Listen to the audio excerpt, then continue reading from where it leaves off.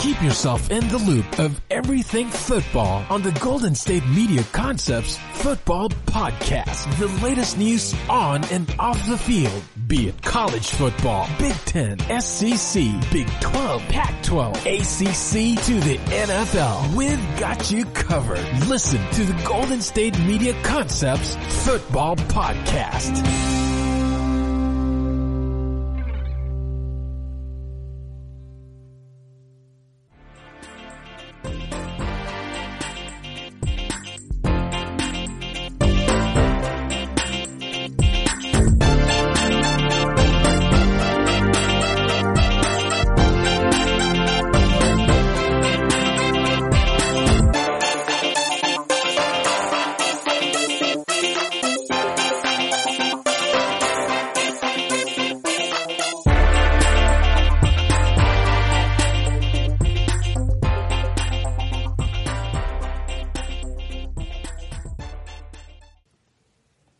Hello.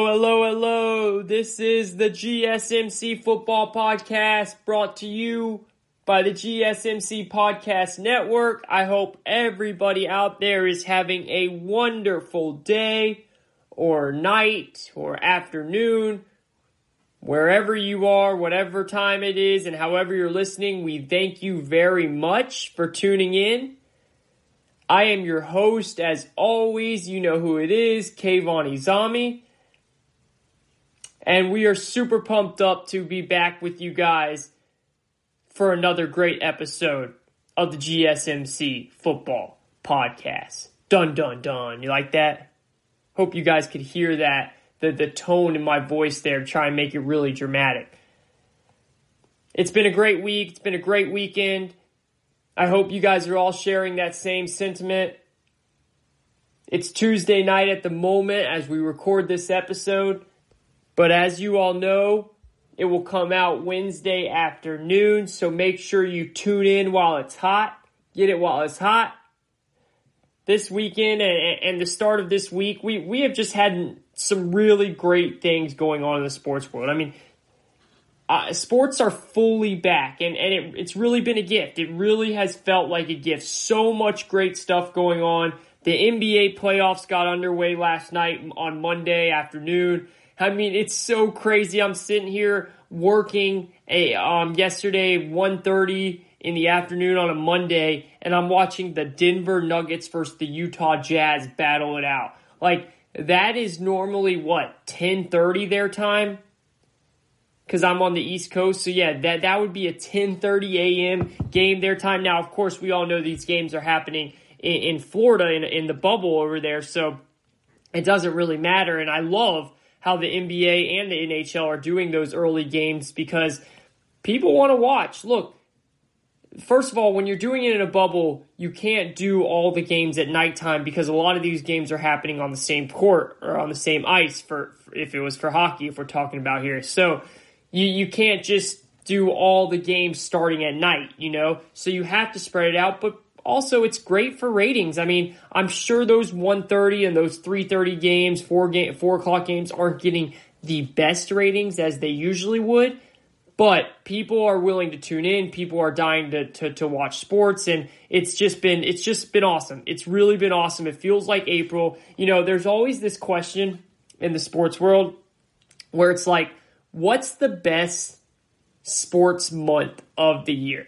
Pandemic aside, just normal year, what's the best sports month? You have March, which you get March Madness, and everybody loves March Madness, and you get the end of the NBA season, the end of the NHL season. You get April, where you usually get NBA playoffs, NHL playoffs, you get the Masters. That's a very big month. And then a lot of people go October because October you get, if you're a big baseball person, you get the World Series, you get the NFL season, you get college football season, and you get the start of NBA and NHL back. So that's the 1 month where you literally have all the main sports playing together. So that's always a fun debate to have as sports fans. I know me and my friends do that a lot, but this feels like it's April. You have the NBA playoffs, you have the NHL playoffs. The only difference is you're about to have in NFL and maybe college football, but definitely NFL start up in a couple weeks here. So it's going to be so weird. I was talking with my friends about this the other day. Like, one of my friends was like, man, did you see how bad the Hard Knocks ratings were? And I thought about it, and I was like, that's weird. People love Hard Knocks. I love Hard Knocks. I watch Hard Knocks all the time. Why was the Hard Knocks ratings off? What was wrong with them? So I got to thinking about it, and it's because there's NHL and NBA playoff games going on right now. I mean, the NFL's never had to compete with that. And vice versa, the NBA and the NHL have never had to compete with the NFL. It's going to be so interesting. And some of these, I know some of you guys don't really care about this, but I'm a huge ratings person. I love looking and seeing how much did a playoff game, how much buzz did it create? What were the numbers on that? What were the numbers on a regular NFL game? Usually NFL games come out to be some of the most watched things on TV all year, when you put up everything, whether it's Hollywood shows or big time reality TV shows, doesn't matter. NFL usually stacks up with a lot of games in the top 10 of that year as the highest rating. So it's going to be super interesting to see how do the NFL ratings do when there's, Western Conference NBA playoffs going on or Western Conference NHL playoffs going on, or do they not take a hit at all? And is it the NBA and the NHL that take a hit? Those are going to be fascinating to me. I'm so happy right now. There's so much good stuff going on in the sports world. We still have a pandemic going on out there, and that sucks and it's awful, but it's really great to see a light come through that right now with the way that the NBA and the NHL have been going about things, and they really deserve a pat on the back. They really do, and especially the NHL, with the way they are going about this without fans. I mean, I'm not even kidding, guys. I turn on my TV and it feels the same. I really do not even notice that there's no fans in there because of the intensity, because of how hard these players are playing. The music, I mean, they've done a perfect job with setting this up. Gary Bateman, NHL commissioner, deserves a pat on the back, and the NBA's done a great job as well. Just the NHL playoffs have been more underway, so I've seen how it has been for the actual playoffs. The NBA playoffs are just now getting started, so I'm going to be curious to see how the play is. Does the play ramp up? How's the music? How are the virtual fans? All of that stuff. But by what the NBA's done so far, it's going to be amazing from what it looks like because it's been great. So both of those leagues, they really deserve a pat on the back for the things that they have done for us as sports fans during these tough times. And then even the NFL, look, the NFL, seeing padded practices happening right now this week have just been awesome. I mean, watching real highlights of these training camps, seeing Tom Brady throw that pass to Mike Evans. I saw Drew Lock hit Noah Fant on that deep pass that they were showing all over NFL Network. A.J. Terrell, my boy A.J. Terrell, the rookie out of Clemson, lockdown corner, picked off Matty Ice while guarding Julio Jones. Like, just seeing football back on the field has been such a joy, And, the NFL also deserves a pat on the back so far, and there's still a lot to go, but I don't know if you guys have seen this, but there's only been a total of 19 positive COVID-19 tests around the entire NFL. Only 19 positive COVID-19 tests so far. I mean, if you think about that, right now at this moment, there are anywhere from 70 to 90 players on each team's roster right now because it's training camp. So they're trying to slim it down. There's no preseason games, so they're not cutting players just yet. Like, that is a lot of players on each roster. And for there to only be 19 total positive COVID-19 tests in the whole league is really saying something. It's remarkable. It's showing that these players are listening.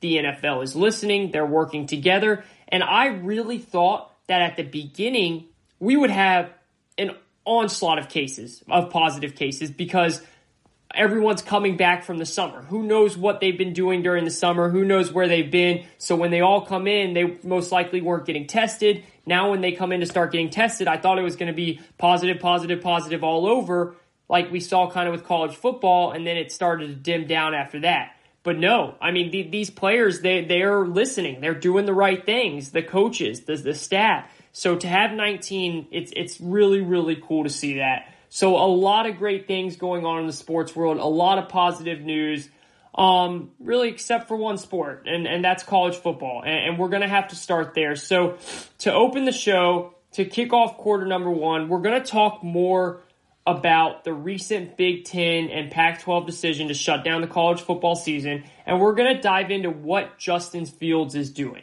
Ohio State QB Justin Fields is doing something that has the Big Ten, has their eyes open. Let's just put it that way. And we're going to talk about that, and that will take up most of quarter one and two. And then coming out at halftime, we're going to dive into some Dallas Cowboys talk. That's right. I don't know if y'all have heard, but Jerry Jones spoke to the media last week, and man, I think the summer heat down in Texas is getting to him, because I have no dang clue what he is talking about. So we will discuss that. And then to end the show, we've got a good one for you. I mean, we've got a real good one to end the show today. I don't know if you guys have heard, but there's a rumor going around right now about a new newspaper that has recently come out that people are loving.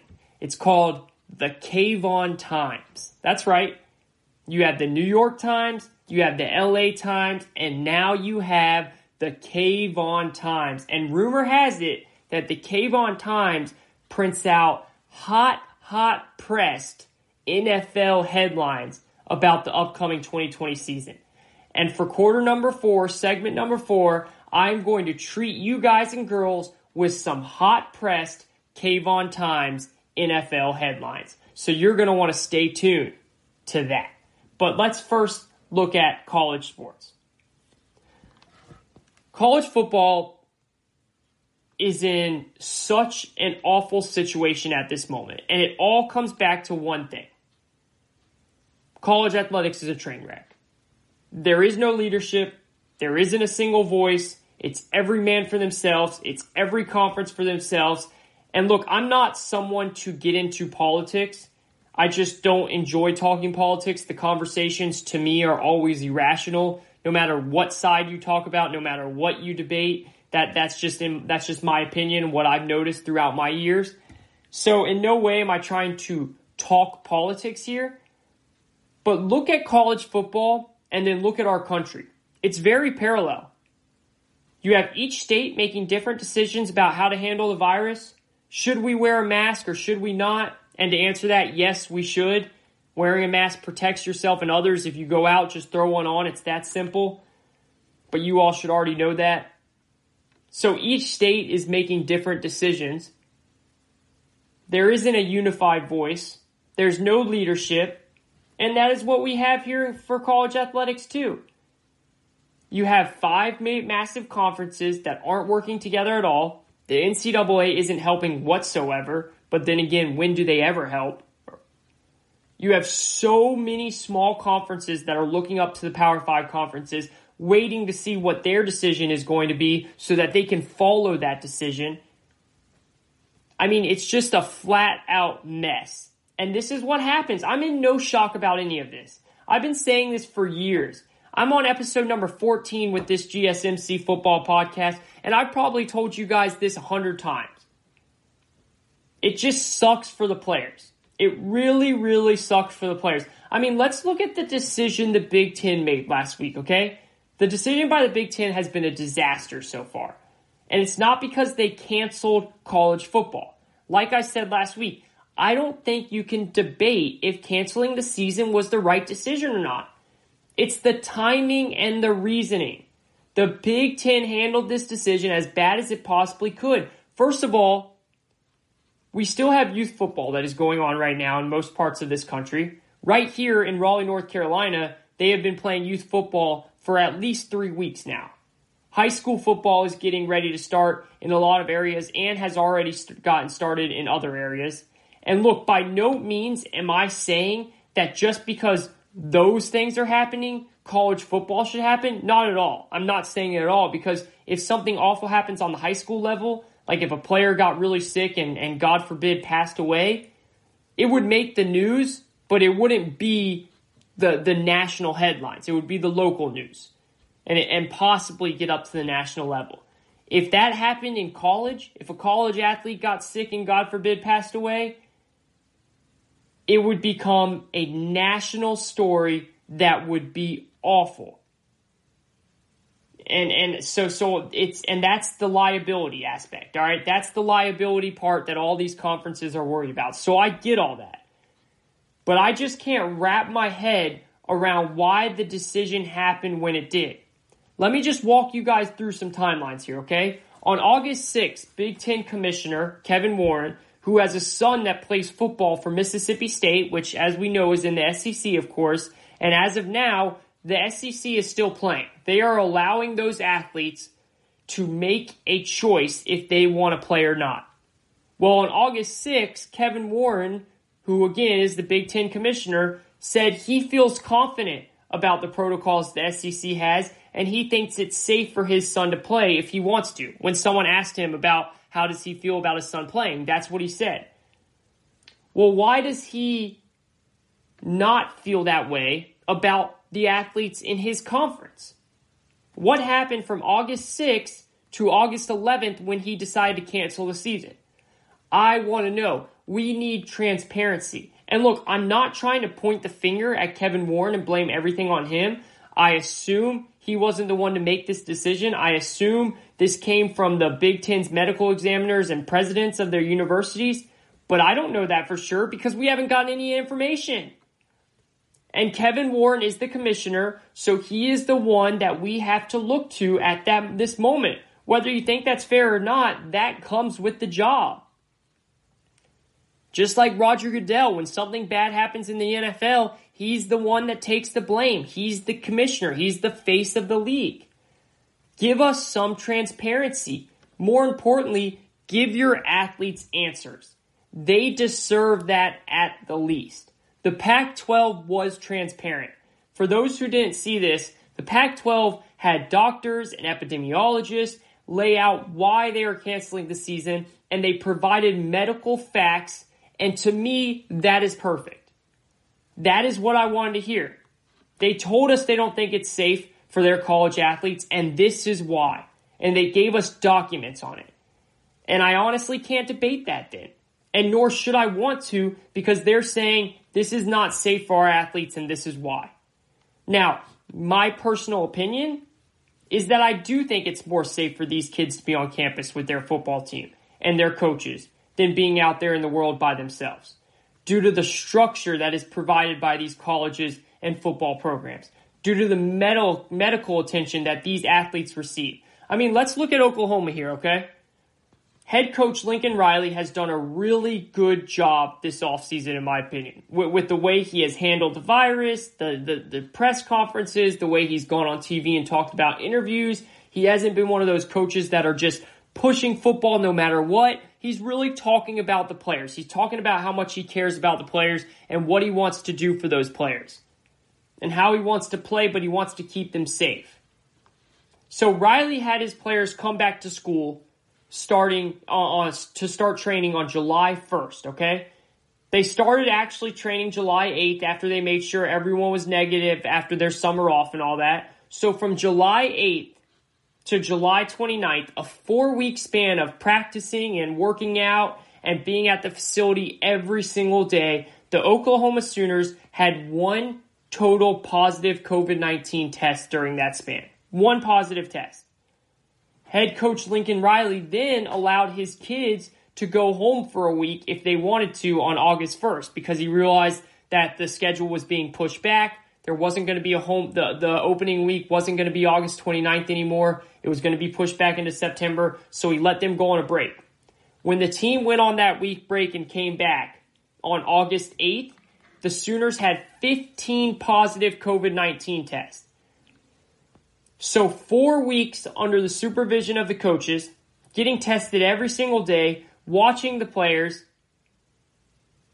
one positive test the entire time. And then 1 week gone, away from the structure, away from the organization, away from the program, 15 positive tests come back. It's hard to deny those numbers. It just feels like these kids are safer when they are with their football team. That is what I believe. That is my opinion because of everything I just said. But again, that is just my opinion. I am totally fine if these conferences say, no, we are not playing like the Big Ten and Pac-12 already have. But I want them to tell us why. I want them to be transparent. This is the least they could do for their student athletes. This isn't for me. Do I want college football? Of course I do. I cover the sport. It's great for my job. It benefits me. But I'm also not going to sit here and say, shame on you, Big Ten and Pac-12 for not having a season. No, I understand the significance of the virus. I get how scary it is and how dangerous it can be. And the liability these schools face putting college athletes out on the field that they do not pay. I get all of that. But these athletes have worked their butt off for months and months and months to get ready to play. They grinded. They put in the work. And if there isn't going to be a decision, if there isn't going to be a season, well, then the least you can do is explain to them why. Explain to them step by step why there's no season. Give them documents. Give them physical, tangible information. And that is why we have Justin Fields doing what he is doing. What exactly is Justin Fields doing? Is it going to work? Is the Big Ten going to listen? Let's discuss it right after this break. Stay tuned. Don't go anywhere. Listen up, sports bettors. This is Bryce and Ethan here to tell you about our favorite sports book, and that's BetUS. Football, basketball, and baseball are all back, and that means it's time to get down your bets. We only endorse one sports book, and that's BetUS.com. Why, you ask? BetUS is the pioneer in online betting with more than 25 years in the biz. You need a sports book with integrity and longevity, and you need to know that you're going to get paid. That's right, Bryce. You need a sports book that offers everything including live betting, MMA, golf, horses, esports, entertainment, and all kinds of crazy prop bets and future bets. Don't forget, call today at 1-800-MyBetUS. That's 1-800-MyBetUS, and they will walk you through on getting started. Nobody in the industry gives better bonuses than BetUS. Join now, mention GSMC, and you get up to 150% in bonuses on your first deposit. Nobody can beat that. We bet at BetUS, so should you. Join BetUS today. That's BetUS.com or call 1-800-MyBetUS. Mention GSMC to get 150% in bonuses on your first deposit. Are you looking for help for your fantasy football team? Check out the GSMC Fantasy Football Podcast. Get today's best advice on who to start, who to sit, even who you should draft. From sleeper picks to red hot lineups, they got it all covered for you. That's GSMCpodcast.com/fantasy-football-podcast. We'll cover traditional leagues, dynasty, PPR, even IDP leagues. When you need fantasy help, there's just one show to hit up. Don't forget to like them on Facebook and follow them on Twitter. Visit GSMCpodcast.com for more info.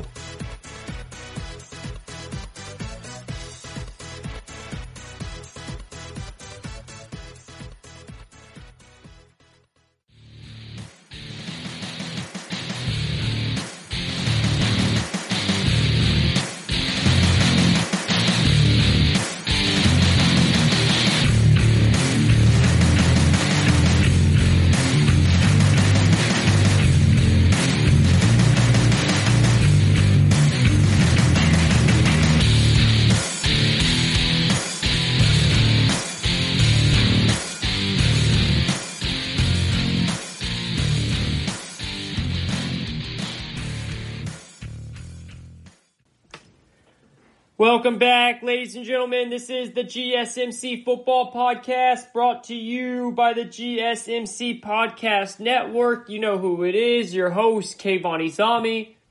I hope everyone is enjoying the show so far, sitting back with their coffee, having a good listen, and I hope everyone's having an awesome day and an awesome week.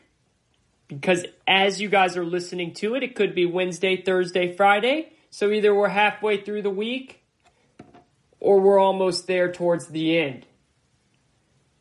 I'm just trying to get back into the swing of things here. Had a week off.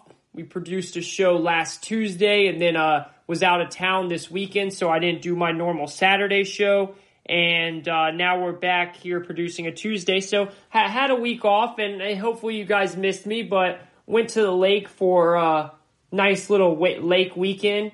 Lake Gaston, beautiful, beautiful lake. Right on the border of Virginia and North Carolina. It's pretty cool. Half of the lake is in Virginia, half of the lake's in North Carolina.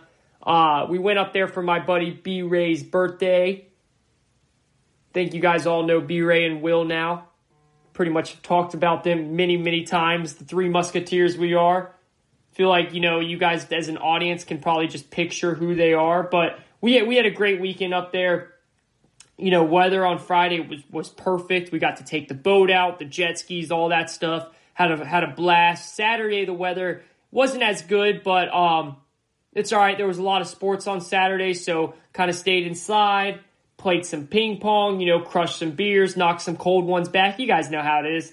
On Saturday, though, since we didn't have that great of weather, we did do a lot of ping pong, and I'll tell you what, I don't know if any of you great listeners are out there, if you guys think you're good at ping pong, please hit me up on Twitter, all right? At Kayvon_sports. You know where it is. You know how to reach me. Hit me up on Twitter. Let's battle it out, all right? If you're in the area or you're ever going to be in the area, give me a shout and we'll meet up. We'll throw out a pong table and we'll pong it up. But I'm telling you guys, I'm going to give you a little hint, all right? My forehand is untouchable. My forehand, I play like I'm playing tennis, and I put some nasty spin, some spin on that ball. Ping pong, it's an underrated sport. Ping pong is an underrated sport, it really is.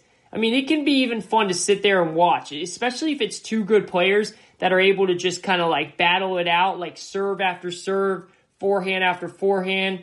My backhand's a little weak. I'll go ahead and give you guys that. My backhand is a little weak. I usually just play with the backhand to keep it in, and then I'll go with the winner on my forehead. So just a little hint for anyone out there that comes through the area and wants to challenge me. I'm going to look forward to it, all right? I've been practicing. I'm going to keep it up, and the ping pong skills are very, very underrated that I have. Very, very underrated. We are in quarter number 2. Remember, coming up in quarter number 4, we've got an awesome segment. I think this is going to be one of the best segments we've had coming up in quarter number 4. We always like to keep it fun, keep it light for quarter 4, do some predictions, do some type of cool, ranking system or list or something like that. Just some typical sports talk radio segment. This one's going to be good. I have a feeling you guys are going to like this one. I took a lot of time to come up with some good headlines for the Kayvon Times that is just, really populating the world everywhere. Just every newsstand out there. Kayvon Times, front and center, hot and pressed. Go ahead and grab it. It's looking good. It's taking off, all right? I'm not trying to say we're almost as big as the New York Times and LA Times, but the Kayvon Times is taking off, and you're going to want to go grab it while it's hot. Grab it while it's hot, because those hot headlines, they're going to burn your hands. They're going to burn your hands, but they're going to burn your hands in a way where you're going to say, woo! That is some type of headline right there. So stay tuned for that. We're going to have a real fun segment for that, coming up with those headlines of what this 2020 NFL season is going to be all about. And, we just finished up talking about the Big Ten, right? And the Pac-12 as well, but mainly the Big Ten, because the Pac-12 has given us some clarity. They have given us some transparency on why they're not canceling the season, and no players or parents are fighting back on that. They seem like they're okay with that. And then that's totally fine. The Big Ten is a different situation. They went ahead and canceled the season, and it just seems like not very many people are okay with that. The players, the families, the coaches, they want to know why. They want to know why. I told you guys last episode, Penn State head coach James Franklin comes on ESPN's morning show, Get Up, and says, why? What's the point of making this decision now? Why make it now when no one else is? Let's wait and see what happens. There's no rush. There is no rush. The other students haven't even got on campus yet. See what happens when the kids get on campus. That's what the SEC and ACC are doing. See how big of an outbreak happens. See if they're not able to control their kids from going and hanging out at parties and non-athlete parties and hangout sessions and stuff like that. Are they able to keep these athletes together? Are they able to keep the athletes with the athletes and the students with the students? Or is that impossible? If that's impossible, then shut the season down. It does not hurt to wait a little bit longer. If the Big Ten said, we don't want to wait any longer because we feel right away that this is too dangerous, fine, then come out and say it and tell us why. I want to hear from the medical examiners. I want to hear who made the decision. Was it the presidents or was it the medical examiners? What did the medical examiners say? The athletes deserve to hear all of this. There should be no secrets during this time. Everything should be out on the table because the players deserve that. The players deserve legitimate answers. And yeah, maybe, guess what? After they get those answers, they still won't be happy, but at least they will get the answers. And that's what they want. And that's why Justin Fields, quarterback for Ohio State University, one of the biggest stars in all of college sports at the moment, a top 5 draft pick, just a big-time player, has decided to create a petition to get the Big Ten to reverse their decision and to reconsider having a college football season. The petition already had well over 250,000 signatures as of Tuesday morning. I haven't checked since then, but as of Tuesday morning, it was well over 250,000 signatures. So I want to first start by saying this. And again, for those that didn't understand that, Justin Fields, Big Ten quarterback, a quarterback of Ohio State University, one of the biggest stars in all of college sports, not just football, all of college sports. He was going to be a Heisman favorite. He was going to be my pick to win the Heisman this year. He took his team he transferred over from Georgia last season, took his team to the college football playoff where he battled it out with Clemson.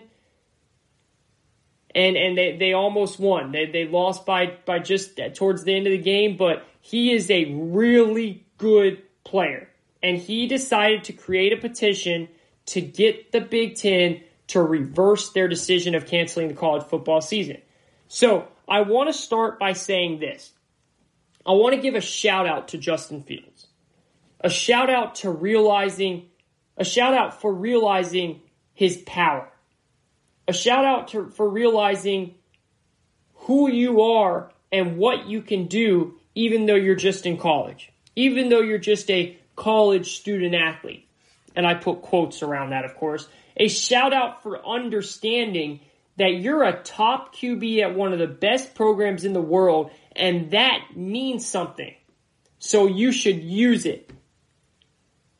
Justin Fields is showing leadership.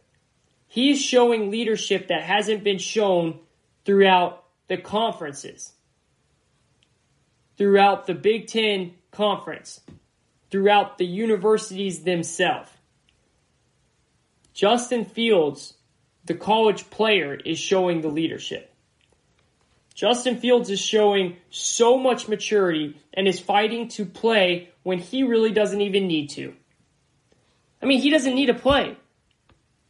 He is already locked in to a top 5 NFL draft pick next year, whether he plays this year or not. The best he can do if he played this season is lock up the number 2 pick overall. Because even if he had the best college football season ever, it wouldn't matter. He's not going number 1. Trevor Lawrence already has that locked up for Clemson.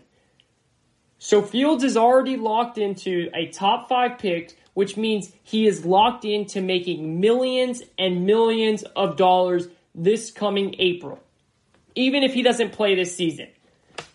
And he is still fighting. A lot of players in that situation would say, I don't even need this college football season. All I have to do is train and stay healthy, and I get millions and millions of dollars come April.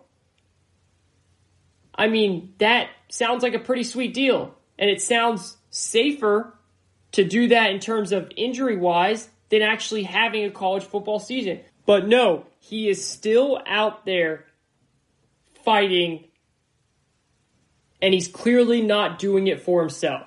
He's clearly doing it for others. He's standing up and realizing he's a quarterback. But he's not just a quarterback. He's a really good quarterback for one of the biggest programs in the entire country in Ohio State. People listen to those players. So he's going to stand up for my teammates. He's going to stand up for his friends at other programs. Stand up for those that aren't good enough to make the NFL, but a good senior year could change that, like Joe Burrow last year. He's standing up for players that don't have the voice that he has.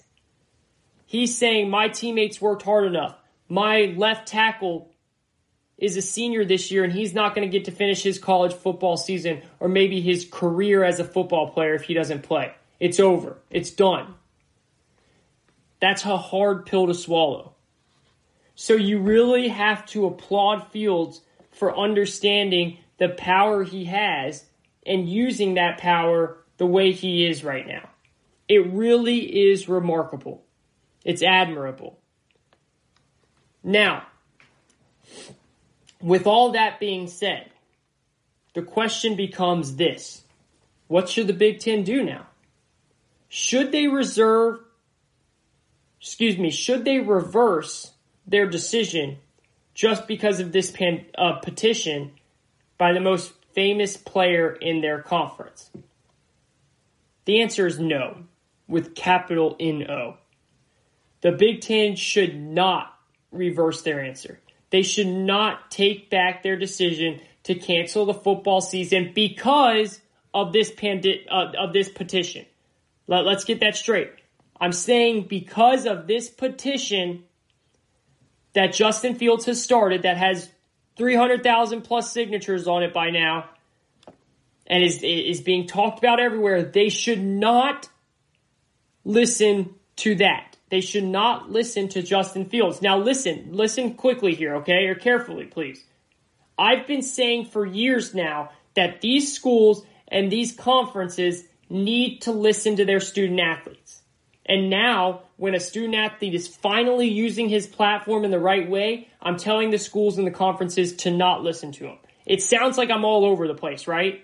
It's confusing. That's okay, because this is not the time to do it. This is not the topic to listen to an athlete about. Should you care that these players want to play? Of course you could. Should these conferences and schools have been listening to these players for years on years? Yes, they should have. They should have. But not for this topic.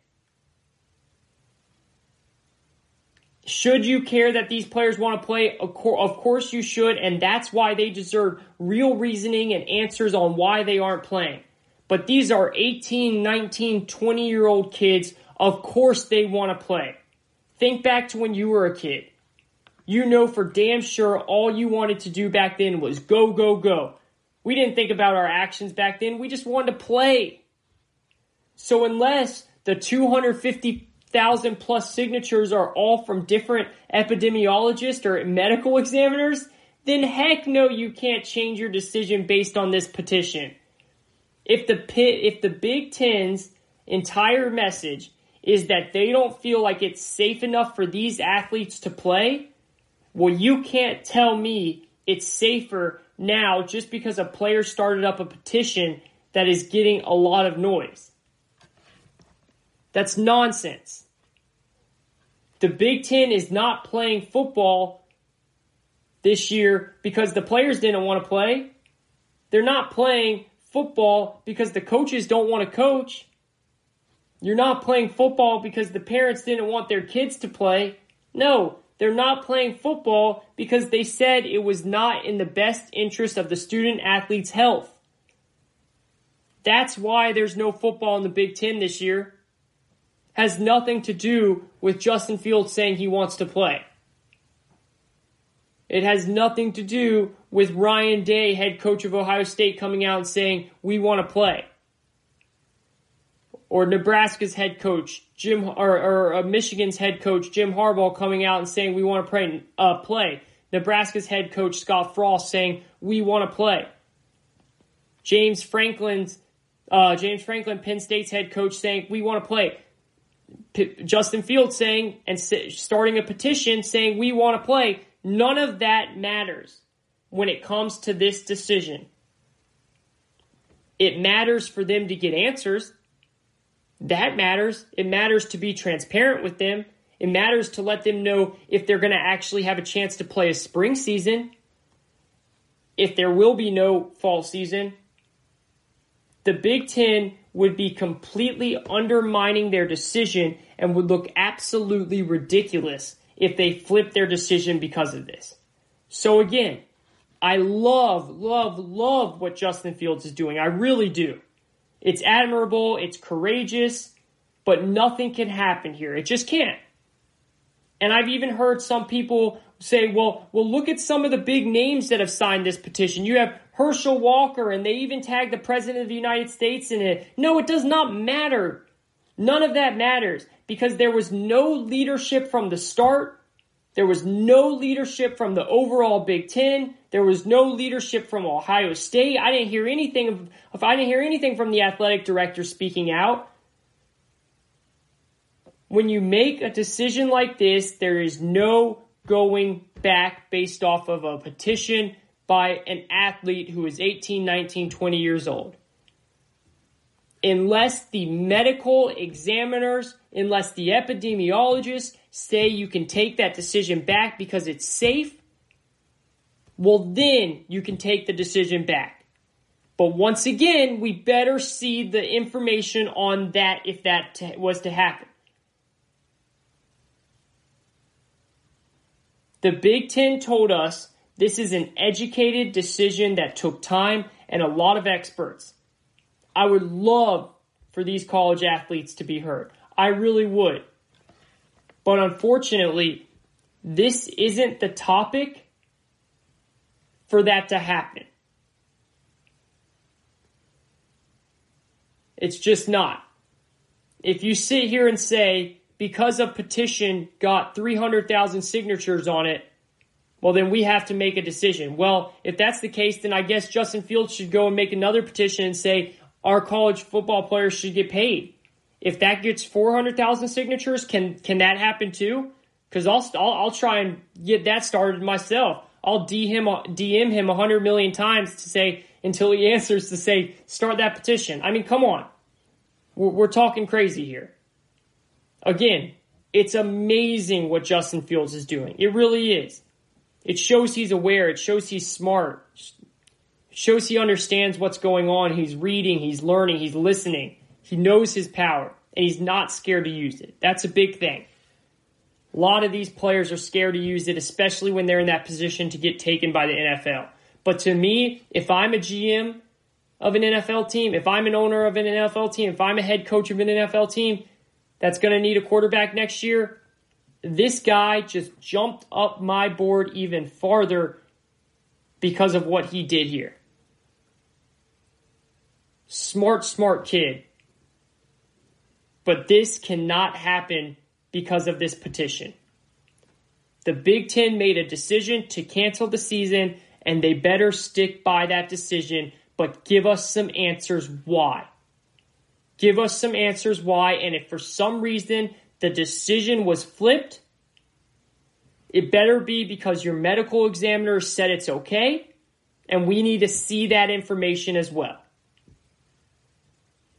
I know it sounds like, if you're not really listening, that I'm jumping all over the place here, but I'm not. It's very simple, guys. It's very simple. I want college football to happen. as long as it's safe for these student athletes. If it's not safe, deemed by epidemiologists and medical examiners and nobody else, I don't care what the commissioners say. I don't care what the presidents have to say. I don't care what the athletic directors have to say. I want to hear from professionals in the medical field. If they say it's not safe, then cut the season, it's not safe. But let us see them say that. Let us hear them say that. Put the name on who said it. And let us see the quote or hear the quote.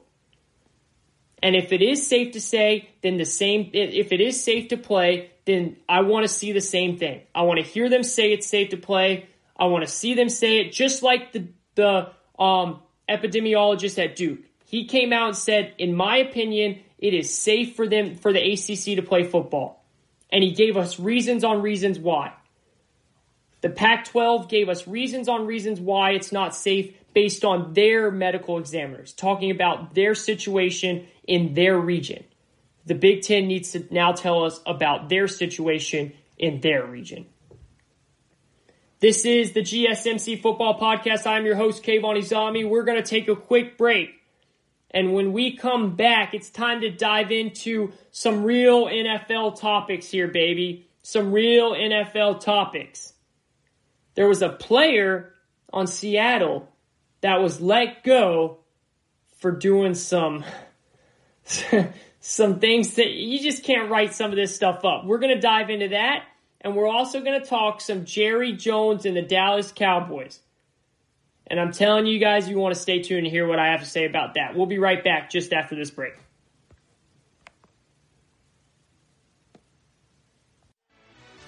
Check out the show that's built on the MMA, from the UFC to extreme cage fighting. They got the fights covered. Check out the GSMC MMA podcast. Get the latest news on past or upcoming fights. Join us as we talk to and about some of the biggest names in the MMA, past, present, and future. When it's the fight game, there's just one show to check out. GSMCpodcast.com/MMA-podcast. Don't forget to like them on Facebook and follow them on Twitter. Visit GSMCpodcast.com for more info.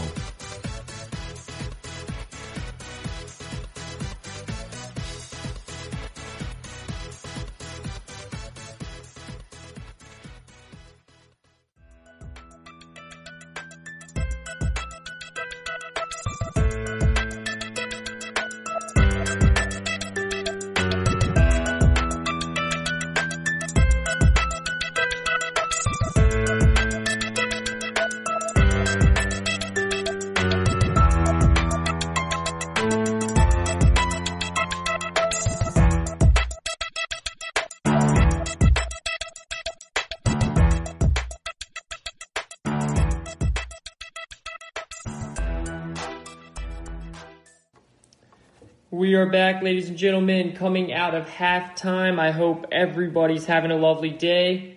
Entering quarter number 3, segment number 3, halfway through the show.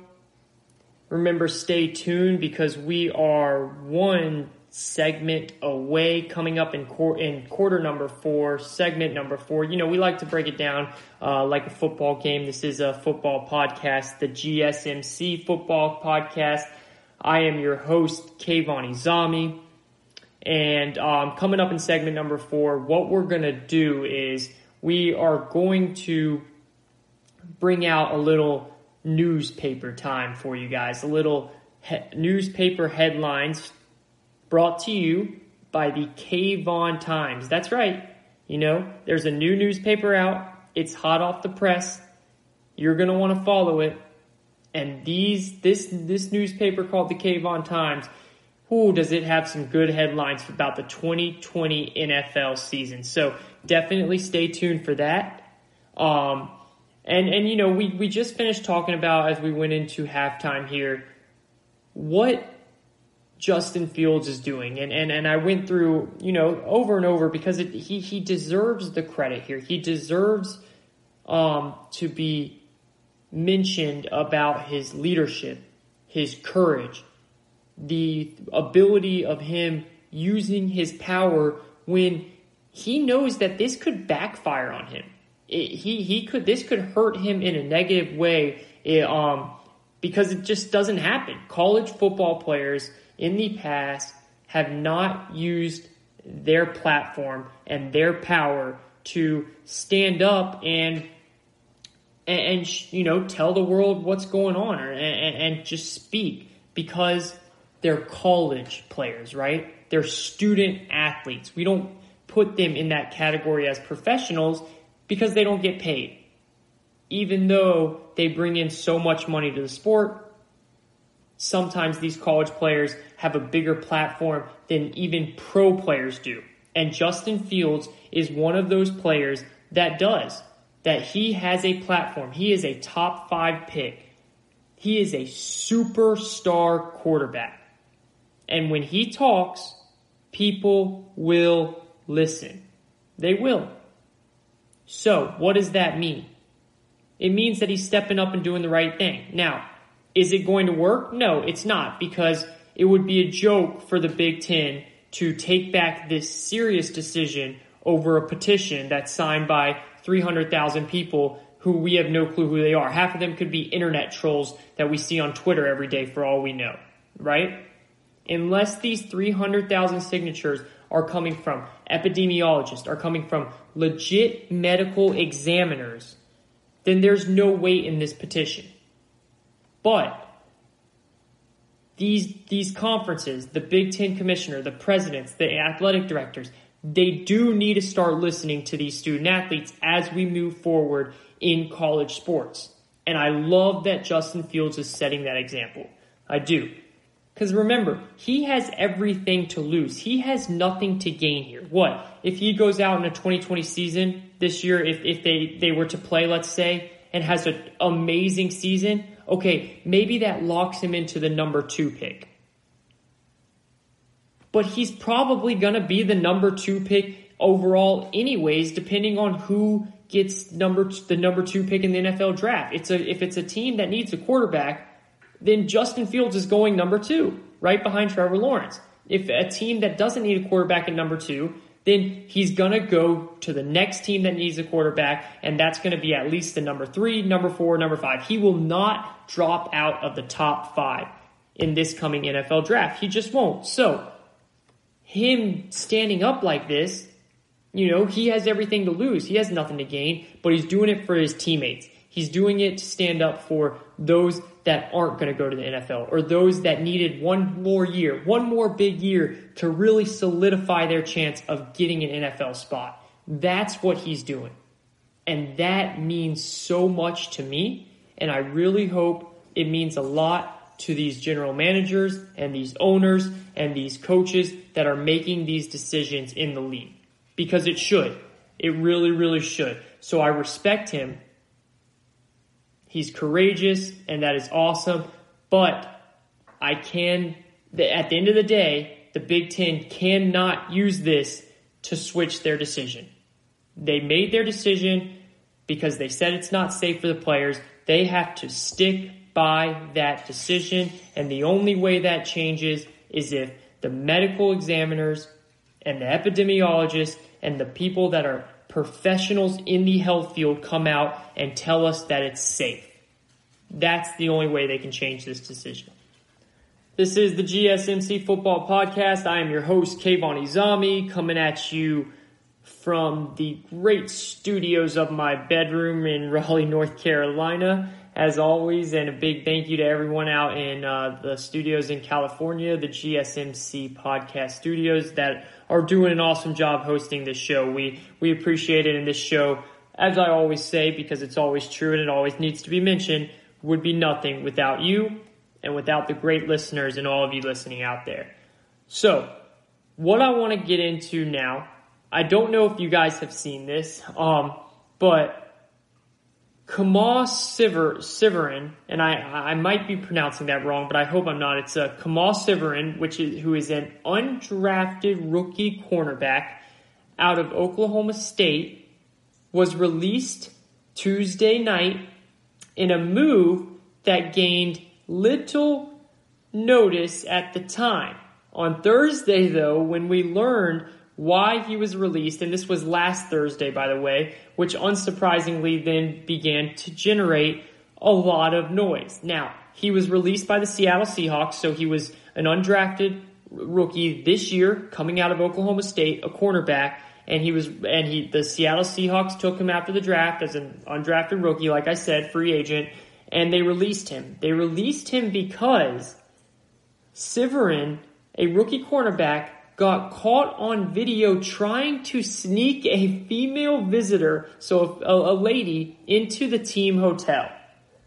The woman was wearing Seahawks gear in an attempt to disguise her as a player. I mean, you cannot write this stuff up. This is too funny, and I really don't know if I should be making a joke out of this or if I should be taking this serious, because at the end of the day, it's funny because, he's trying to sneak a lady up to his room, and you got to give him props for that. I mean, he wants to have his girl over, or a friend over, whatever. Maybe it's just, a girl he met. Who knows? I'm trying to not get in trouble here by saying anything bad, but who knows what it was? But the optics of it are funny, but also the optics of it are bad. So because he could get his team sick. He could ruin the season for the Seahawks. It's that easy. I just don't get what was in his head, though. You're an undrafted free agent, and you risk your chance at guaranteed money. I mean, we're talking 6 figures here if you make the team. And you just throw that away because you couldn't hold off, hanging out with this girl or getting some action or whatever was going to happen. You couldn't hold off. And then the worst part is, like we said, you could have put your team at risk. It's that easy with this virus. If you didn't get caught and she comes up to your room and she has the virus and then you get it and then you go to practice the next day and you're shaking hands and talking close with Russell Wilson, boom. That could be done for the first week of the Seahawks game right there. So that's what I'm saying. You got these players have to think, and he's a rookie. He made a mistake, and hopefully he'll get another chance. It might not be this year, but hopefully in the following years he'll get another chance. But I have to applaud the Seahawks on this. They got out in front of it. They didn't say, hey, don't let it happen again. We'll give you one more chance, then you're out. Nah, they showed the team right off the bat that this time, this year, this stuff won't be allowed. And look, I'm someone that always is for second chances. If someone messes up, I'm always for them getting a second chance. This year, though, is different because so many teams' health, so many players, their health is on the line, right? Coaches, players, staff, everyone's health is on the line. You cannot screw up in a pandemic by making dumb decisions. You just can't. That's something that could completely come back and bite you. And it's not worth that risk. So in cases like this, I am glad the Seahawks made an example out of them. It sucks, but they made an example so they're showing the team, hey, this isn't going to work out. These shenanigans are not going to work out this year. Because say they let him off the hook. Say they don't cut him.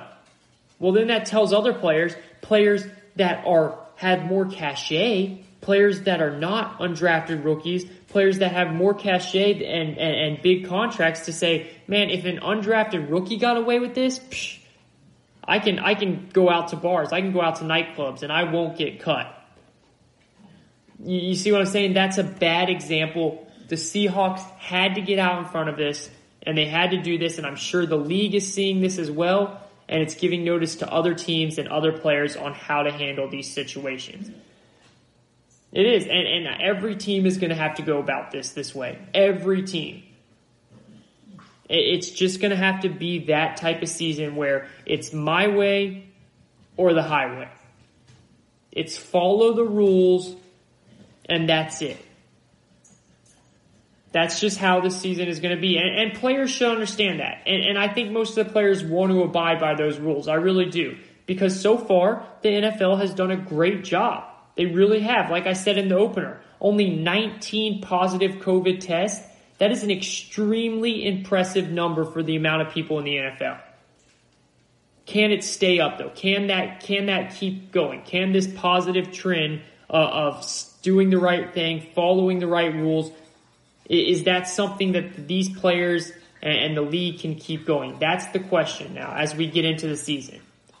So this is what I wanted to bring up here. Now, you guys remember a couple weeks ago I talked about how the NFL should essentially do 32 different bubbles, right?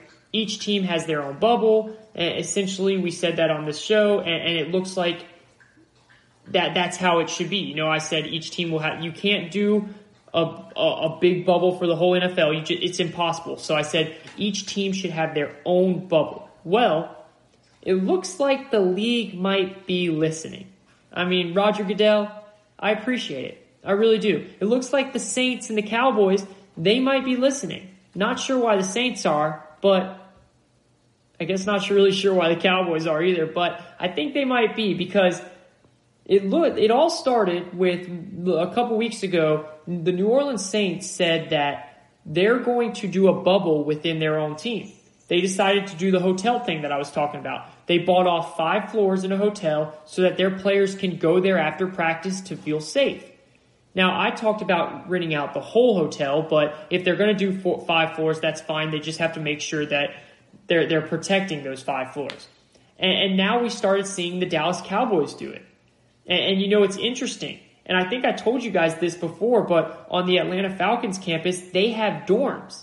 Not for that because there's a college there, but they just have old dorms that they're there. So they're able to isolate like they're at a legit training camp situation, even though they're at home, which is unique. And so they probably have somewhat of a bubble themselves where guys don't need to leave. We saw this, just like I said, with the New Orleans Saints that are doing this at the beginning of the season with the hotel thing. And now the Cowboys are. This is so smart. It really is a great plan. We know that bubbles work. We've seen it with the NBA. We've seen it with the NHL, where both leagues have had 0 positive cases for a couple weeks now. We saw with MLS, who was also in a bubble down in Florida, they were able to finish their MLS's back tournament. We saw it with the WNBA, who's also in a bubble right now, and they've been doing a great job. I even believe the Premier League lacrosse is doing it in their bubble, and they didn't have any positive cases. Like I said, the NHL has 2 cities up in Canada. They have not had any positive cases in their bubble. The bubble works.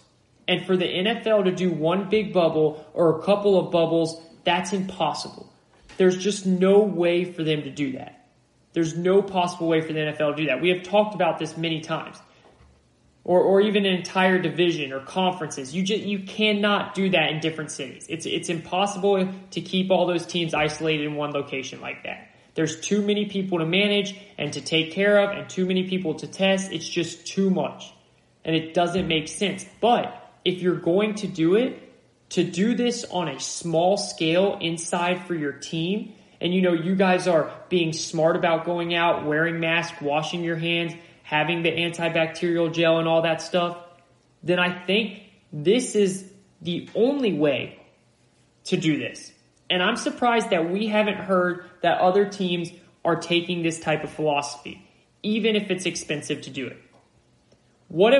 You basically have to take over an entire hotel, or at least 4, 5, 6 floors of a hotel if you don't want to pay for the entire hotel, depending on the money these owners want to spend. But again, what have I been saying to my great listeners all this pandemic? What have I been saying? Come on, you guys know. If you want to make sports work, you can't spare any expense. You cannot be cheap. You can't. You have to be full steam ahead with this. But think about your life at home, okay? The non-athletes. The mom or the dad or the business owner who's forced to work from home. If you're smart and doing it the right way, and we encourage everybody to continue being smart and aware about what's going on with this virus, even though it's been 5 months or so in, since we all started universally staying at home and being safe, it's all about the people and the circles that you keep you hang out with during this time. So for instance, at first, I didn't go out at all. I stayed with my family and my girlfriend, but as things started to loosen up a bit, I have about 2 or 3 friends that I've seen here and there as I went. And of course, when I see them, I'm smart about it. And they are smart about it. We social distance. We wear masks. We make sure we don't go hang out with a bunch of people, random people in between when we all hang out. And for athletes, it has to be the same way. We always say for athletes that we're just, as we always say, a small sample of society at large, right? A microcosm of what goes on is the same things that affect athletes. And bubbles or outside of bubbles, it's the same thing that affects the regular person, in America. And so the fact that the Cowboys and the Saints are doing this, it's great. It tells you that just like everyone else that's scared about and nervous about this virus, athletes are too. Organizations are too. They don't know exactly what could happen. You're scared, but you want to play, of course. You want to be a part of this $15 billion business and earn a great salary and build a name for yourself and enrich your family and all those other things, but not at the cost of risking your life. So this is a no-brainer to me. And I'm really shocked I have not seen more teams move in this direction yet. I'm really shocked about that. And I hope by next week, I think that we might see all the teams try and do something like this because it's that smart. And I hope I'm right. And as the other major sports have shown us that are operating right now, this works. The bubble works. You even see baseball talk about how they are thinking about doing a bubble for the postseason, so nothing comes up then. Everyone is trying to do a bubble one way or the other. This is a no-brainer. I know the Cowboys and the Saints are doing it. I'm pretty sure we're going to see more teams do this as well because it just makes too much sense. And teams and organizations would be stupid if they don't go this route. Don't make the mistake because it's too expensive. Don't put your team and your players in that situation. If you want to win and have a good, long, healthy season, key words there, long, healthy season, then you have to do this right. You have to do this right. Don't be cheap. Follow what is happening. I said it weeks ago, guys. You got my great listeners, you can attest to this. I came on here and said they should do 32 different bubbles. One team has a bubble. They have their own hotel. If they want to do half the hotel, 4, 5, 6, 7 floors, that's fine too. Just make sure they're protecting those floors, protecting the players as they go in and out. But if they want to do that, and then they go straight from the hotel to the practice field, straight from the hotel to the game field, straight from the hotel to the airport. That's all they do. They room service in the hotel when they're there and eat at the facility when they're not. It's that simple. It's simple. Simplicity works during a pandemic. It's a bubble in the NBA and it's working. It's a bubble in the NHL and it's working. This is the smart way to go. I'm so happy the Saints and Cowboys are on top of it, and I really, really hope other teams start to follow along as soon as possible because we are really nearing towards the end of the season.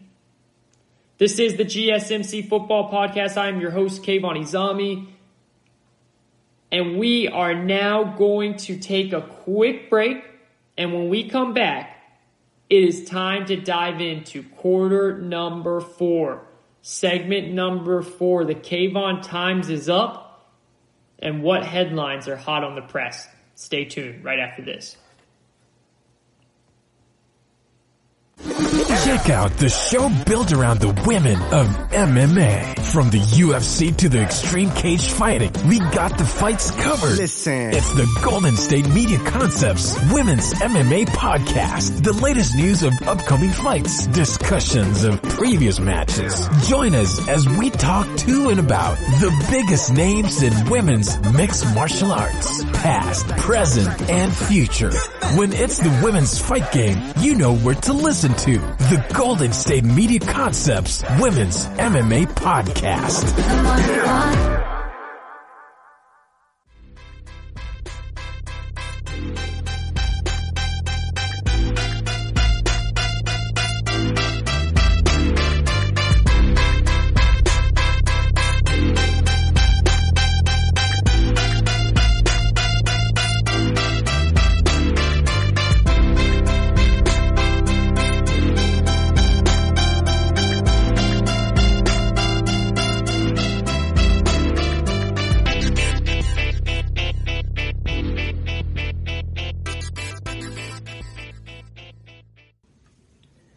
We are back, ladies and gentlemen. This is the GSMC Football Podcast coming to you down the stretch, quarter number 4. I like to think that we have a big lead. We're doing well and ready to end it and get another dub on the season. What do you guys think? How have we been? How have things gone?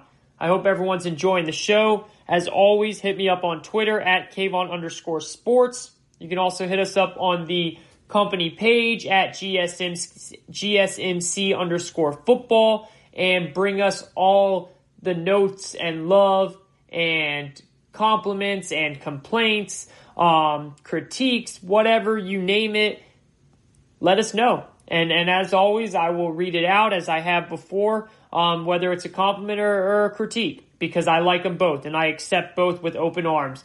This show can only get better if I hear from you guys what you like, what you don't like, and we go from there. So, coming down to quarter number 4, I hope you guys have enjoyed it all. As we just finished up quarter number 3, we talked the NFL and, how they're doing right now during the first couple weeks of August. Really, now last couple weeks of August, about 10 days left. I think 10 work days left, or maybe a little less actually, in August. And then we're getting into September. I mean, it's crazy to think about it. If you guys have your, fantasy football going on, the drafts are starting to happen, and hopefully you're drafting for depth because you never know what's going to happen with the virus. But it's exciting times. It really is.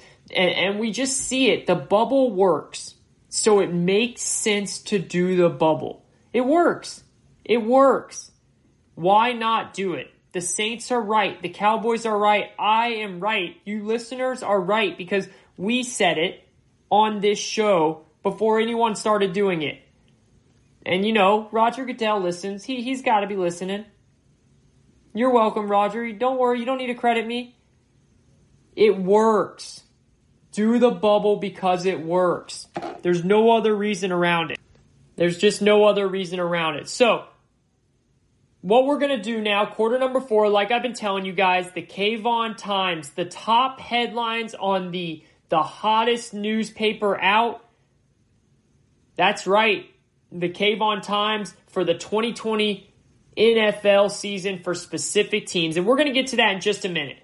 Before we get to that, there's actually two quick topics here that I want to tackle.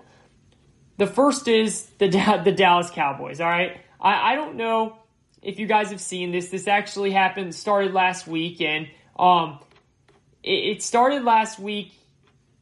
To be honest, I really wanted to talk about it last week, but because I was gone, I wasn't here on Saturday, which, as I said, I was at the lake, which is another thing. Reach out to me on Twitter at Kayvon_sports. What we talked about, are you a lake or a beach person? You can even throw mountains in there as well.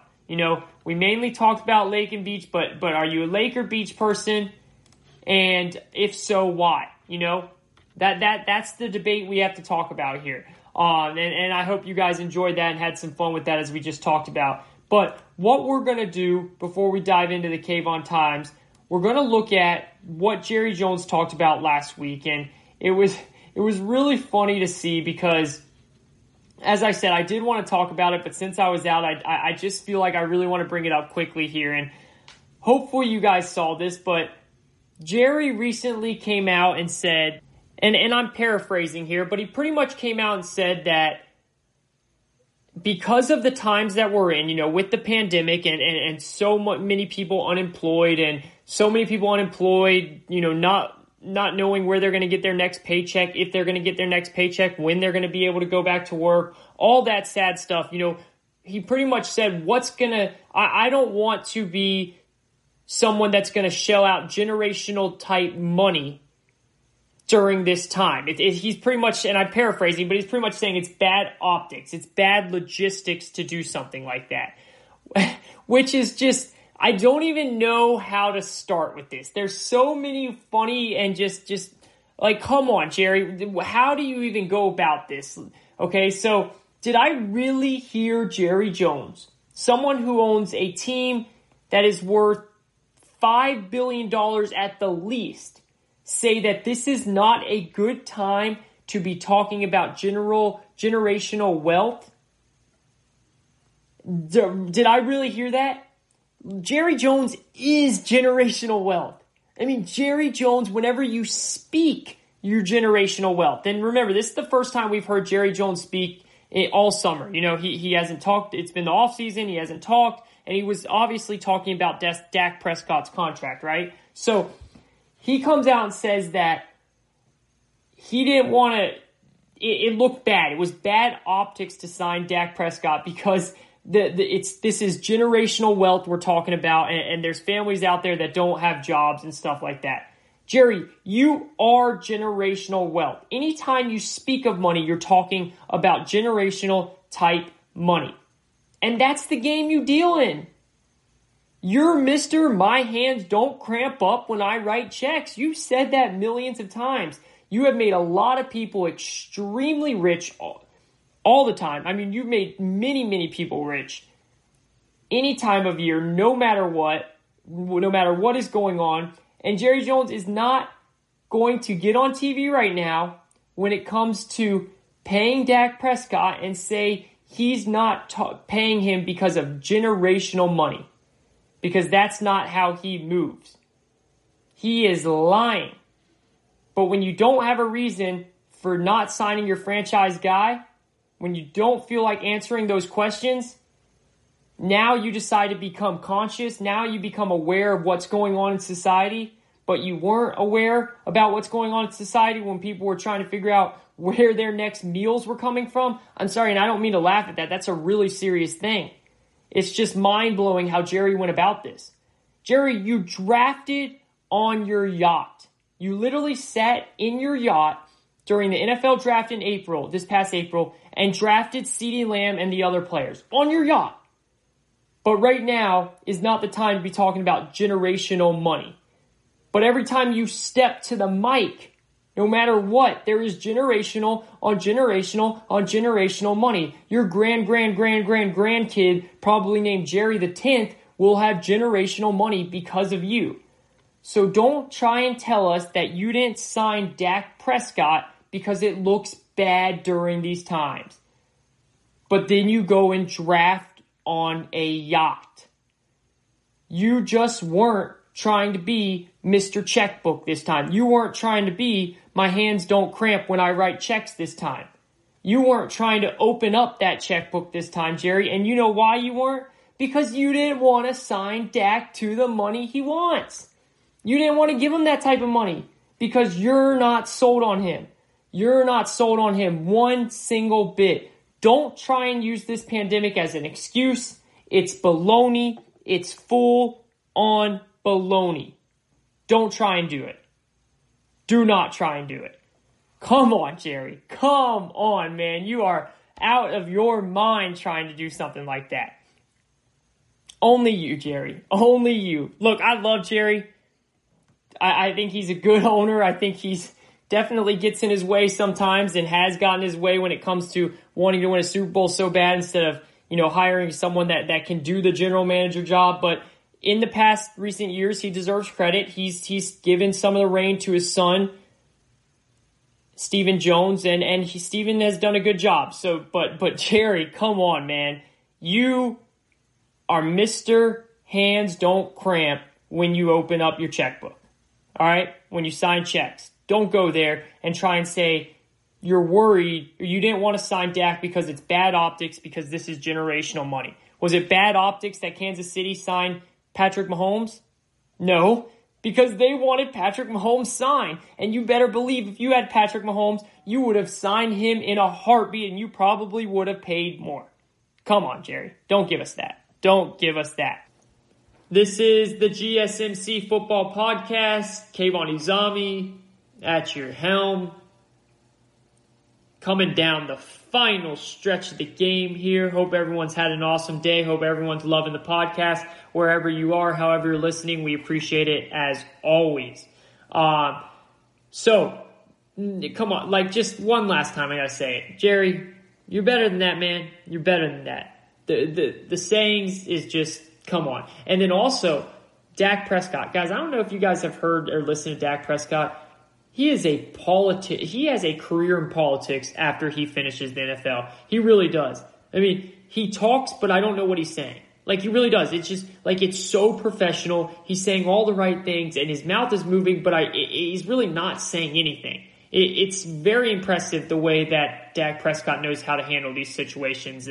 That's just something I want to say. But now let's get into the segment number 4, the main segment, what you guys are all here to listen to, the Kayvon Times. So what we're going to do here is, you know how we have it. We have the New York Times. We have the LA Times. And now we have the Kayvon Times. The Kayvon Times is a hot newspaper that has recently taken over the world.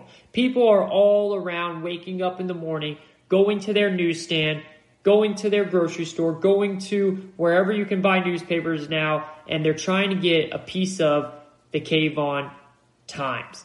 Because what is on this Kayvon Times are 2020 NFL headlines for certain NFL teams.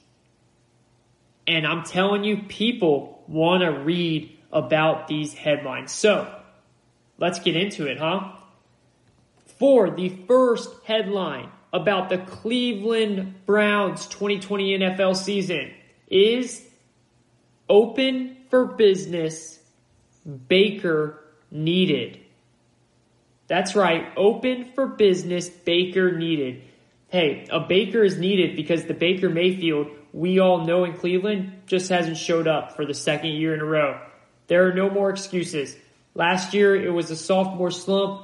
Last year, it was, he has an awful coach in Freddie Kitchens. This year, if Baker doesn't show up, the Browns will have a problem. Baker will officially be on the hot seat.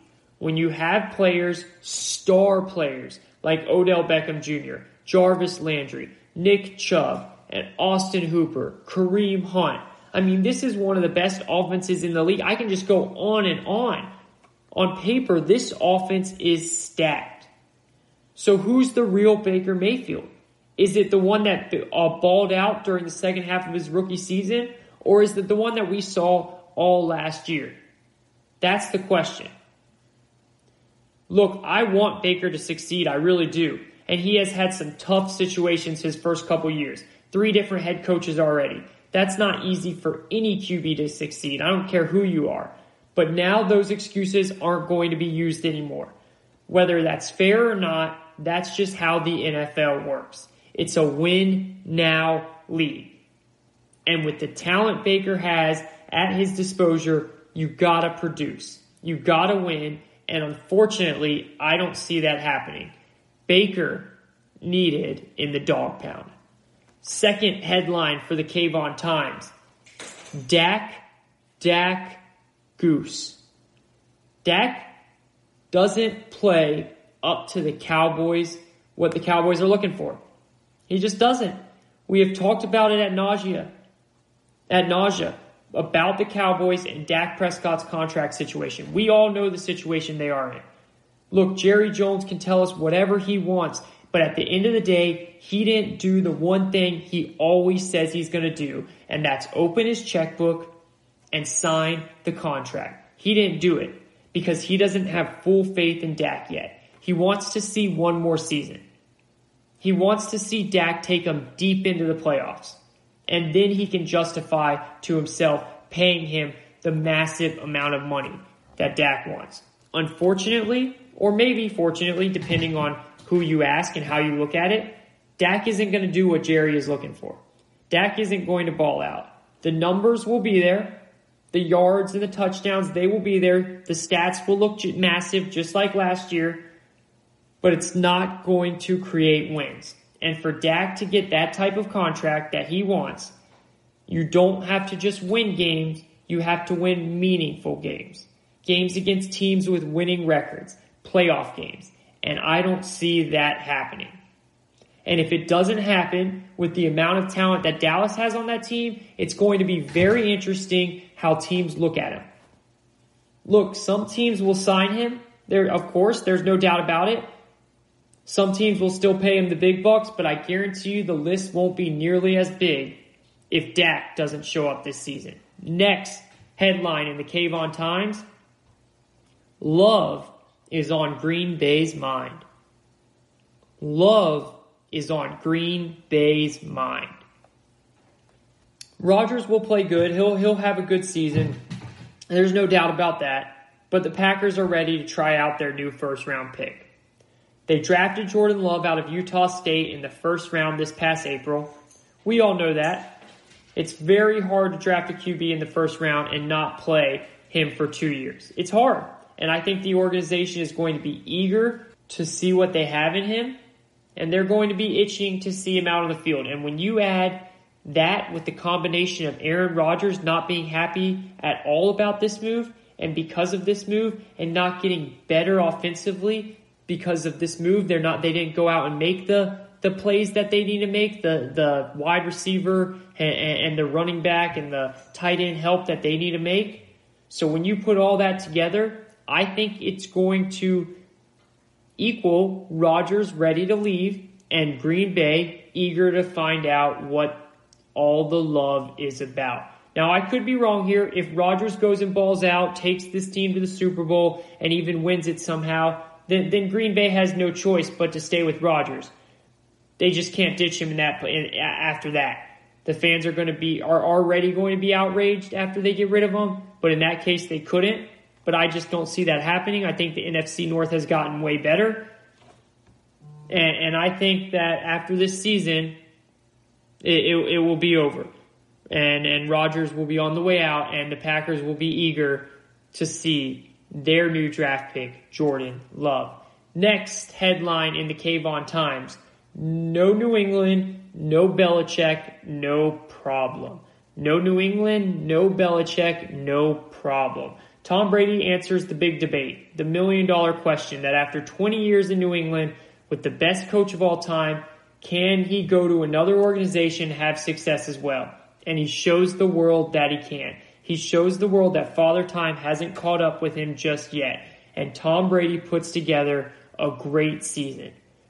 I will even go far enough to say an MVP caliber season. He will lead the Bucs to the playoffs, and then we will see what happens there. I know many people believe that because he didn't look very good towards the end of the season last year, that matters. But I don't see it happening. He has too many good weapons. It's by far the best supporting cast he has had on offense in a long, long time, if not the best supporting cast he has ever had. And the defense is going to be good. People are not realizing that. Todd Bowles is a great defensive coordinator. He's going to have that young defense ready to go. A lot of talent on that ball. Top 5 offense. Good head coach. And Brady is on a mission, and he's ready to show the world that he can do what he's been doing in New England away from New England and Bill Belichick as well. Next headline in the Kayvon Times. Whatever Tom can do, I can do too. Whatever Tom can do, I can do too. Bill Belichick says not so fast. Both sides can win this $1 million question that everyone is talking about. But I, Bill Belichick, I can do it in an even better fashion. I've said this before on the podcast, but if Belichick can get this team this Patriot team, after losing Brady, then losing 8 players to opt out because of the virus to the playoffs, because of the virus, if he can get this team to the playoffs, it will be the greatest accomplishment of his coaching career. Not only did all of that change happen, but also he will have a QB in Cam Newton that plays a completely different style than what they have been doing for the last 20 years. When you put all that together, it's going to take coaching. It's going to take extraordinary coaching. The roster is weak. They really don't have that many good players on it. And look, I don't want to make this a competition, but let's be real. That's what sports talk is all about. If both of these, Brady and Belichick, lead their teams to the playoffs, Belichick will have a more successful season in my eyes. Both are very impressive. But with this team, if Belichick can do that, and I believe he can, it will be something special. Last headline of the Kayvon Times is Carson sends Dallas home wincing. That's right, Carson sends Dallas home wincing. For the second year in a row, it's going to come down to Dallas and Philadelphia in the NFC East. And for the second year in a row, Carson Wentz will outplay Dak Prescott and take the Eagles to the playoffs. Everybody knows that Dallas has the better roster, and it's not even close. The Eagles have some decent options on offense. I really like Miles Sanders. I think he's going to be a great help to Carson Wentz.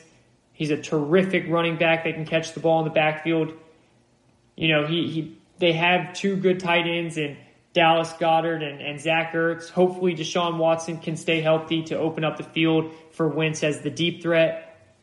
But they're lacking in receivers. There's no doubt about that. Those weapons are nothing compared to what Dallas has. Dallas is stacked from top to bottom on offense, but in the end, it's going to come down to Philadelphia having the better quarterback and the better defense. And Wentz will make the plays that need to be made, and the defense will make the stops that need to be made. And at the end of the day, that will be enough to send Dallas home. That will be enough. This is the GSMC Football Podcast. Thank you, everybody, for listening. The GSMC Football Podcast is brought to you by the GSMC Podcast Network. I would like to ask that you please remember to subscribe to the show and write a nice review. That really helps us. Also, if you can, please follow us on Facebook, Twitter, and Instagram. Thank you, and have a great night. Have a great rest of your week. Enjoy some NBA and NHL playoffs. Enjoy the NFL practices, padded practices back. Sports are rolling. Things are going well. Stay safe, and we'll talk again soon.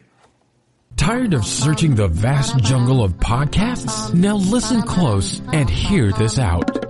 There's a podcast network that covers just about everything that you've been searching. Hey! The Golden State Media Concepts Podcast Network is here. Nothing less than a podcast bliss with endless hours of podcast coverage. From news, sports, music, fashion, cooking, entertainment, fantasy, football, and so much more. So stop lurking around and go straight out to the Golden State Media Concepts Podcast Network. Guaranteed to fill that podcast itch. Whatever it may be. Visit us at www.gsmcpodcast.com. Follow us on Facebook and Twitter, and download us on iTunes, SoundCloud, and Google Play.